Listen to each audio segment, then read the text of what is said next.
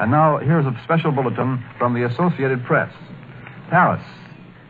The French government announced today that Robert Colondre, French ambassador to Berlin, would call on Joachim von Ribbentrop, the German foreign minister, at noon, 6 a.m. Eastern Standard Time, 7 a.m. New York time, today to demand a reply to France's ultimatum for the withdrawal of German troops from Poland.